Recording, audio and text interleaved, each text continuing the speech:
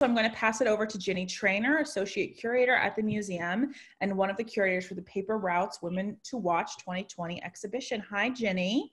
Hi, Carolyn. Hi, everyone. And hello, especially to Hyeyoung, our featured guest today. I'm really excited for everyone to be here and to be able to hear directly from the artists, because it's always, I think, so much more interesting to hear from the artists themselves rather than hear me drone on about them. I am the associate curator at the museum, as Carolyn mentioned, and I am the co-curator, along with my colleague Oreen Zara, of Paper Routes Women to Watch 2020. I'm sure most of you know that this exhibition has been postponed because of the pandemic. It was supposed to open in late June, but we are looking forward to and planning on opening in early October. The museum has reopened with safety measures in place, and visitors are coming, so we look forward to welcoming visitors who feel comfortable coming to see this exhibition in person. I'm really happy to say that despite a lot of logistical challenges, all the artists that we wanted in the exhibition are going to be in the exhibition. It was a little dicey there for a while. You know, there are a lot of new challenges with this pandemic, but our checklist remains the same. And so we're really excited to bring these 22 artists who work in paper to the museum.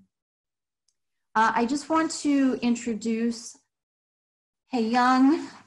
She has a very impressive bio. She holds 2 BFAs, one in painting and one in printmaking, both of which she received in Korea. She also holds a Master of Fine Arts from SUNY Buffalo. Hyeyoung has been Assistant Professor of Print Media at the University of Missouri in the Department of Art and Art History since 2013. Before that, she taught in the Department of Visual Studies at the University of Buffalo, as well as the Art and Media Division at Niagara County Community College. So she's got a wonderful teaching experience and background. Hyeyoung has also exhibited her work in many solo shows and countless group shows, like Paper Routes. She's participated in artist residencies, both nationally and internationally, including Italy, Argentina, Korea.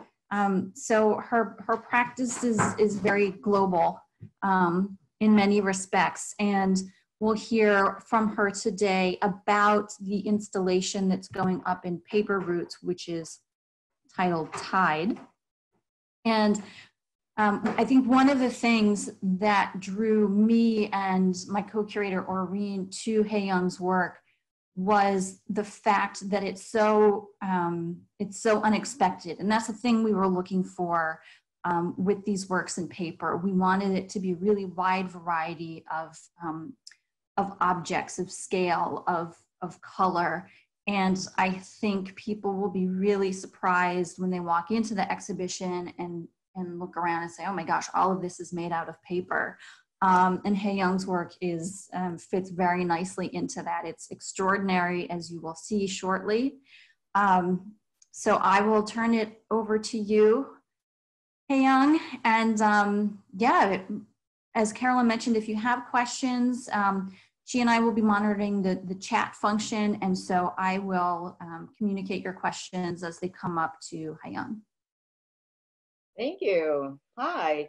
Thanks to Ginny for the great introduction. And also I want to thank to Oreen Jahura and all Women to Watch team at the National Museum of Women in the Arts.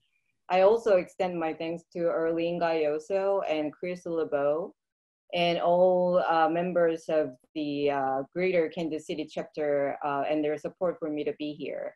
Lastly, I want to set my special thanks to Erin Jedjic, who invited me to this amazing opportunity in the first place through regional Paper Routes exhibition at Kemper Museum. So let me share my screen with you guys to show my slides.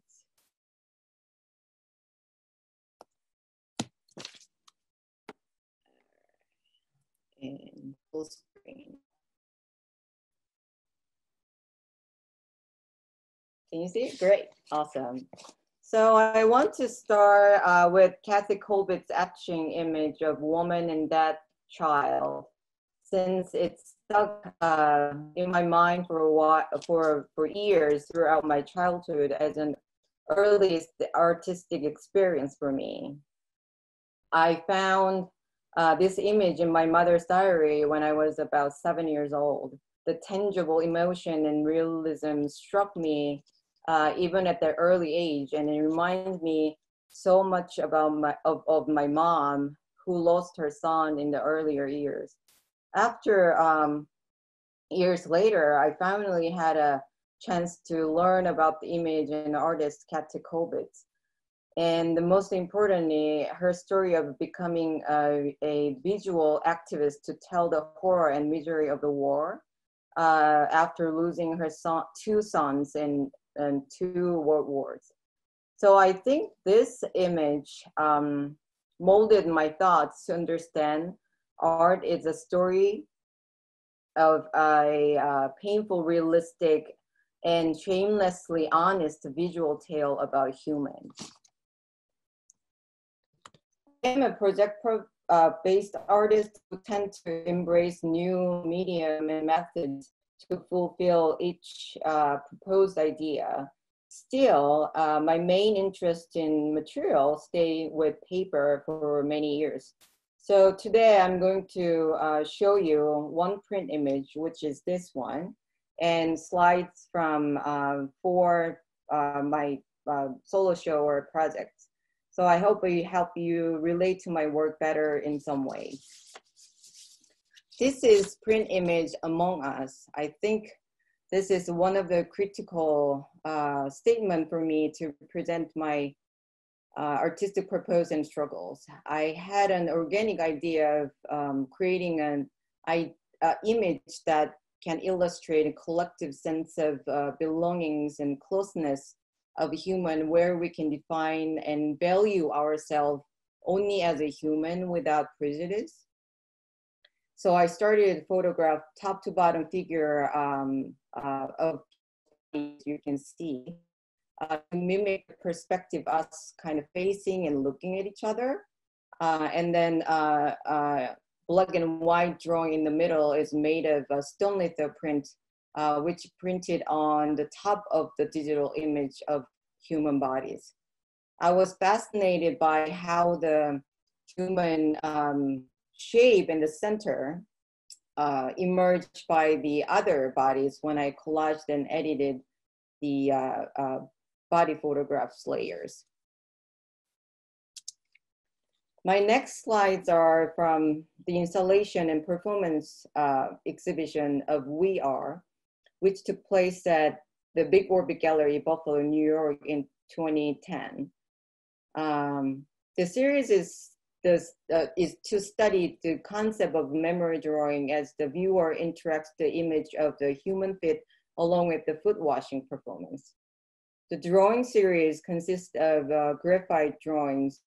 I think I completed 21 different drawings on individual paper and on garments that I made out of paper, Korean paper, hanji, and lithographs printed onto 9-yard long muslin sheets to build a strong structural installation, as you can see in the slide. For me, the paper is like a human skin, which can hold and communicate human experiences and memories. Like we can find it books. During the research for this project, I became aware that food is a profound subject matter to observe and study as a figurative artist. As well as we all know, human feet are highly developed and a complex structure of a human body. So feet are strong yet fragile and wonderfully strange, and sometimes look so hideous. But they're most humble, and I think also most mistreated body parts as well. To me, however, human fit connects to the memory of my mother. I had struck by her coldness and lifeless fit figure due to her long-term terminal illness, and her yellowed bony fit always wanted to be held or needed to be held and warmed. So I massaged and sometimes washed her fit many days to help her fall asleep or reduce her pain. It took me a long time to stay her side, along with long conversation or sometimes complete silence. So I felt like my fit became of hope and prayers with my hands. Once I started drawing human fit, I had to request myself to wash them as I wash my mother's. So that's the reason that I decided to create the performance as well as the drawing series. So in the performance, I wanted to use my body as a drawing tool for the first time. The experience that I had were beyond my expectation. It started as an experimental performance as I seek to create a participative performance arts format. Still, the movement of my body transcended me to the people's hearts with my hands and that simple elements of water. So it was most extraordinary and awakening experience for me as an artist and as well as individual. This is the view from Weight of Being, which showed at Anderson Gallery, Buffalo, New York in 2013. The installation consists of 32 fit casts from 32 individuals and bottom figures of fit photographs. When I started thinking about this project, I just got out of my grad school and I was desperate for finding a job as an artist and as a mom of a middle schooler. And I struggle with this kind of feeling of heaviness of life and lightness of my own being in me at the same time. So I think I simply just tried to find a way to produce artwork that has a corporeal sense and representation of being human in both means of lightness and heaviness.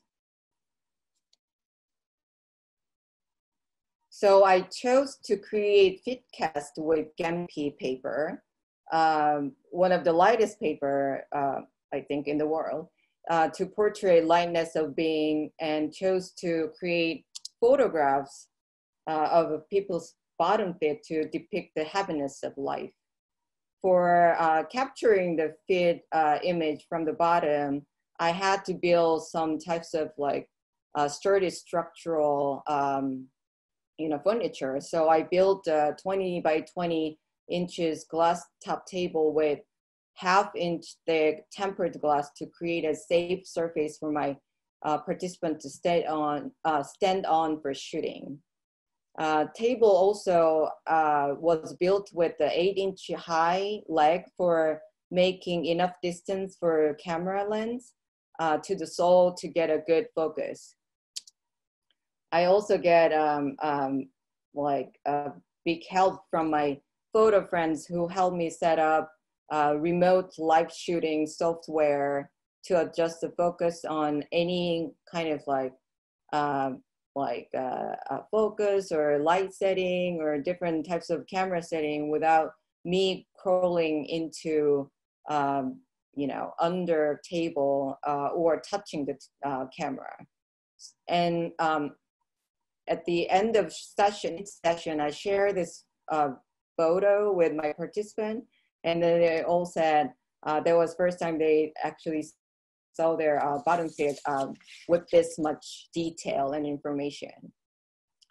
And my shocking moment came when I printed the image for the first time on 42 by 42 size digital printing material because it's so big and so too much detail. You can definitely tell all the lines and dry skins and some like what's that? Some like weird bumps at the on the sole. So, but I was very happy that to see the image has some kind of shocking value, since I was hoping this dynamic, large-scale image could bring some attention to the gallery space and provide a counterpoint to the composition of casting on the floor. And these are the few pictures from my casting sessions. Some of my participants love to take photos, so it was kind of funny to see myself, for me to see myself in there. But I also built a casting lounge with an old Lazy Boy sofa that I found in Goodwill. And I actually set up on one of my working table to casting people's feet. It definitely helped my participants to stay comfortable during 2 hours long, even sometime 3 hours long session when they have a meeting. And then we made a really good kind of interaction and amazing story of their lives. And we were not sharing, we are not shy to share that kind of like, you know, life experiences and stories. So that was amazing, and also very participative and performative project for me to do. So the casting method that I have used in Korea's traditional paper craft technique, which called the jiho kippap. It is used to cast from the existing form or object, and it's very similar to paper mache process in Western craft practice. So I enjoy the possibility of a paper, different possibility of paper and thin layers of paper that allow me to replicate the folds and silhouette of the human form. This is the image of my solo exhibition, Unapologetic. The show took place at the art gallery of the Studios Inc. in Kansas City in March of 2017. It was from an idea of creating an honest,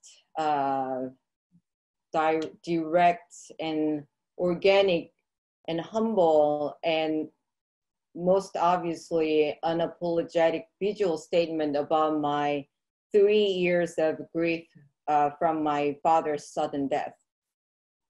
I realized profound appreciation for human life during my father's final stage.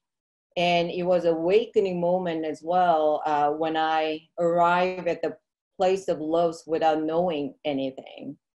So I started making self-figure in 2016 during my residency in Vermont Studio Center.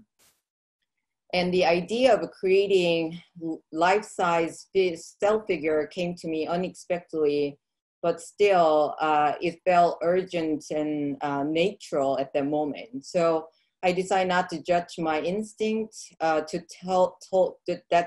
told me to draw myself for the first time in my art career. So I started sketching out a few poses that I felt portray my feelings and emotion very well, and photograph myself based off of those sketches that I made. And then I started drawing from the copy of the photographs. Even though I started from my sketches to initiate drawing, the camera lens was the very important drawing tool for me to kind of create this project to capture the moment of storytelling. I completed 9 drawings total with graphite pencil on about 15 long mylar and suspended them from the 13th fit high ceiling, high gallery ceiling. I also installed the LED tube light behind each drawing to drawings and turn off all the other lights in the gallery to make the figures look like floating in the gallery space. I think I always have been struck and kind of intrigued by human body that are appreciated and suffered and marginalized, but truly lived. Sometimes I think our bodies are familiar yet terribly unfamiliar, and they're comfortable for us to live in, but they're also deeply complicated for us to live in as well. So when I was working on this project, the first Women's March happened in January of 2017. And I had been brought an extremely cynical and surreal and chaotic emotion, mainly for myself being an orphan after my last parents passing, but also being in this country as an immigrant and of course as colored woman. I was experiencing another significant loss in my life at the moment of, but still I believe that artists have a turn to their work to portray feelings of anger and confusion and fear, but hope and love, and to address the loss in the way that attempt to begin the healing process, however long it may take.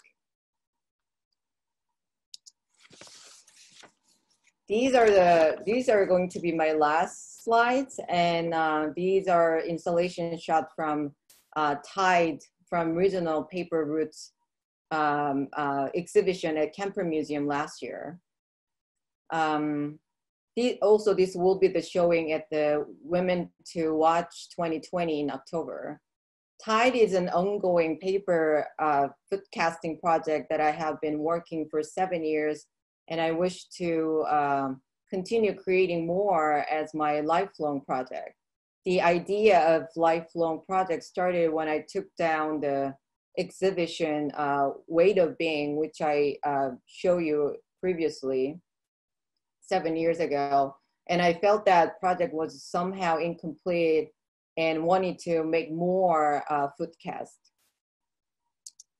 So the casts are installed on the gallery wall to the floor, and to create the theatrical representation of the human journey with my hope of remembering us as we walk together and march together through our history, even during challenging times.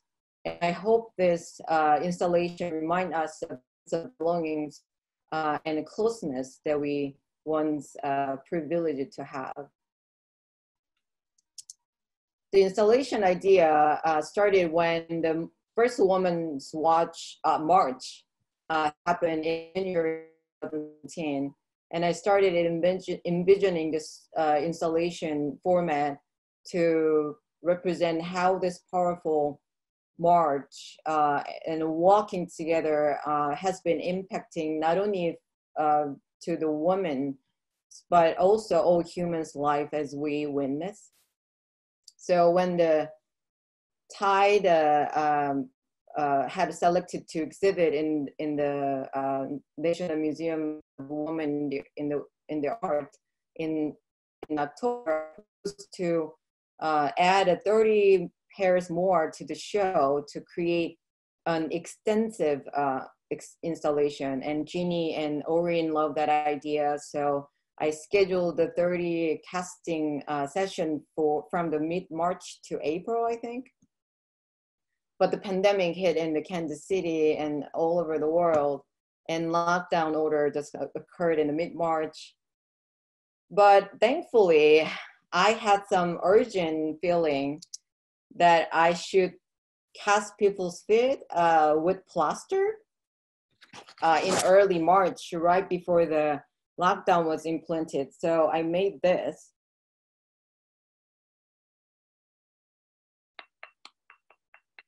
Cast with plaster to create my paper cast out of that. So I was able to make 6 pairs of the plaster cast. And also I was able to make 16 more pairs out of those plaster cast.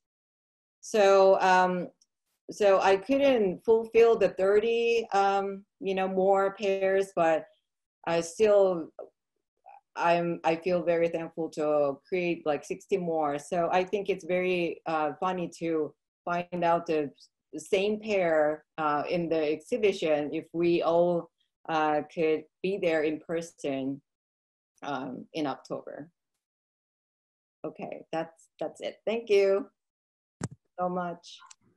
Thank you, Hyeyoung. That was really great. Your connection cut in and out just a little bit. So, but we didn't have any questions. So I think everybody got everything.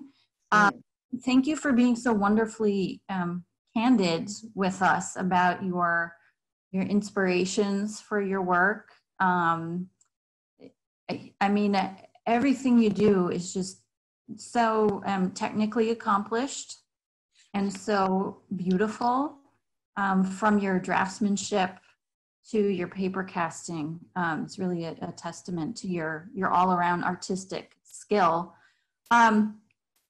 We have a few questions, and one of them had to do with, and I kind of was thinking along these lines as well when you were showing it, but in the performance aspect of your installation, one of your first installations that featured feet, there are of course many different traditions and cultures in the world that ritualize foot washing, and probably in the Western world, a lot of us are most familiar with the foot washing that Christ did of his apostles at the Last Supper. And so the question we had referred to that and asking if there's any kind of association there.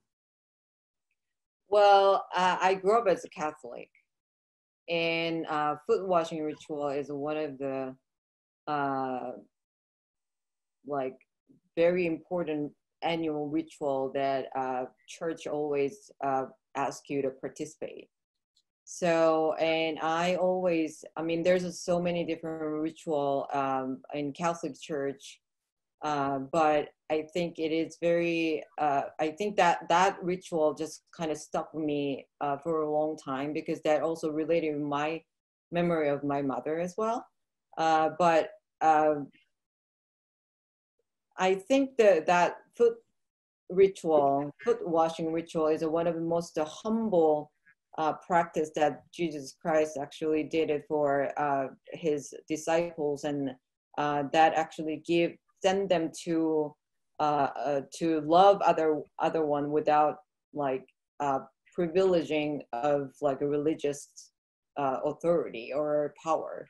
So I always, since the very young age, I always felt like that ritual just kind of like gave us such a great lesson to teach us how to love each other, and give love without asking rewards from it. So does it make sense?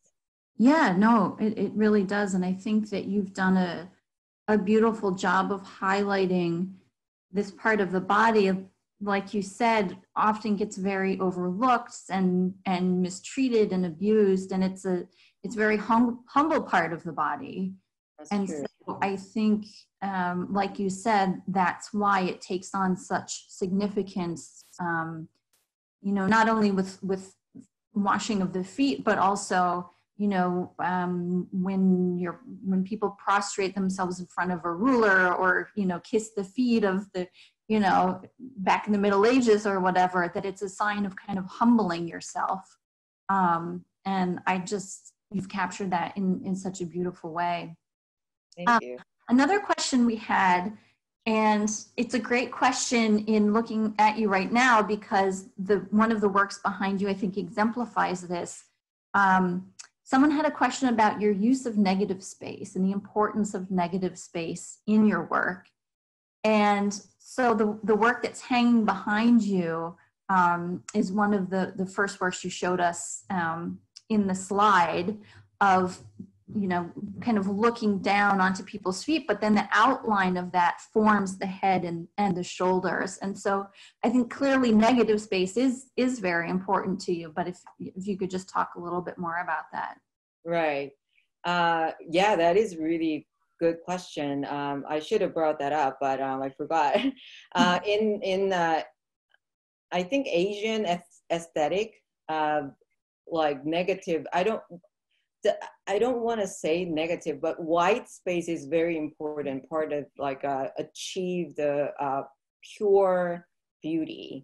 So when you see the Chinese drawing or painting, they tend to leave a large portion of the negative area or white area in their painting.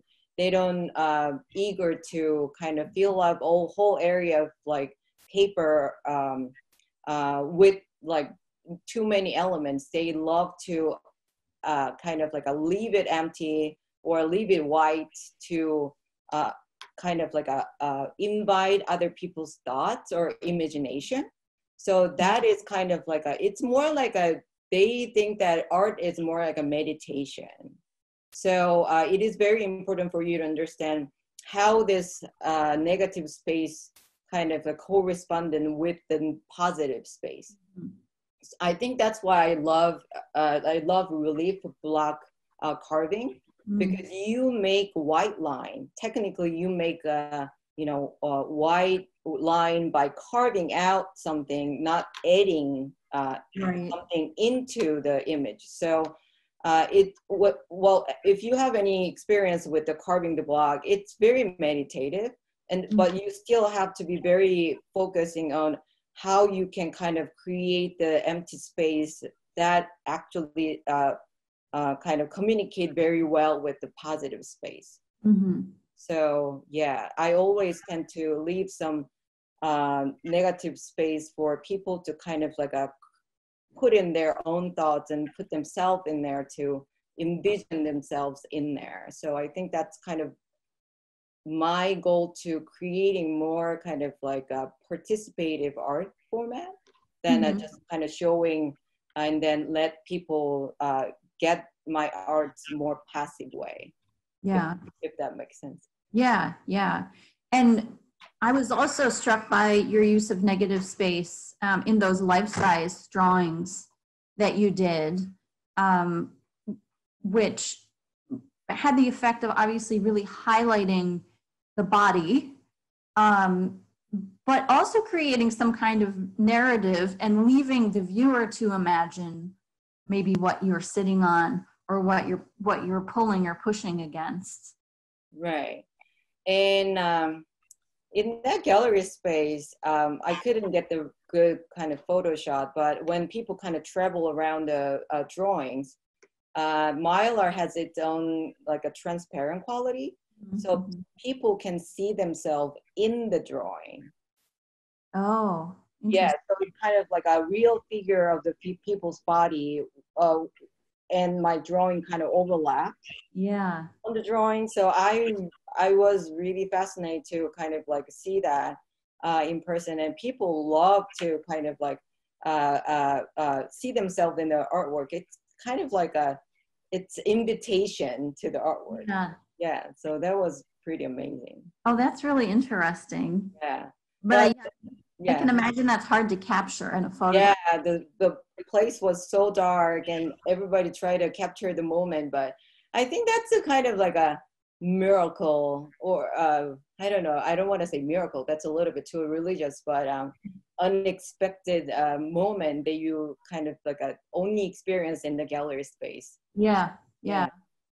So. I've had that moment unintentionally in museums when your reflection, you can see your reflection in the glass that's over a painting, like That's you know, right. Renaissance painting or whatever, and it's this wonderful moment of kind of like existing in the same. That's in true. the same space. Coexisting, yeah. Yeah. The artwork and myself, yeah, that's true. Well, it just, oh, sorry, let me check the Q&A again. We have another question about paper. This one says, paper seems to be an important medium with Korean artists. Could you talk about that, please? And I think you touched on that a little bit, but this also goes along with a question I had about the type of paper, which I think is Gampi paper that you're using to cast the feet. Yeah, so if you could just talk about the different types of paper that you use. Well, in Korean culture, paper is a very important material, not only for creating a drawing or writing, but also it was a big part of the architectural material as well. So we actually utilize, until like 20th century, the glass was kind of adopted and invented in like late 19th century, and then our country kind of like started importing the glass. We always utilize the paper as a part of a window instruction. So it's very, how can I say, it's not just the material that you kind of like take out from a drawer to do something, but it surrounded us. Mm-hmm. And we also use a really low quality paper to kind of seal the floor of the house. So it actually also paper carpet we actually leave on as well.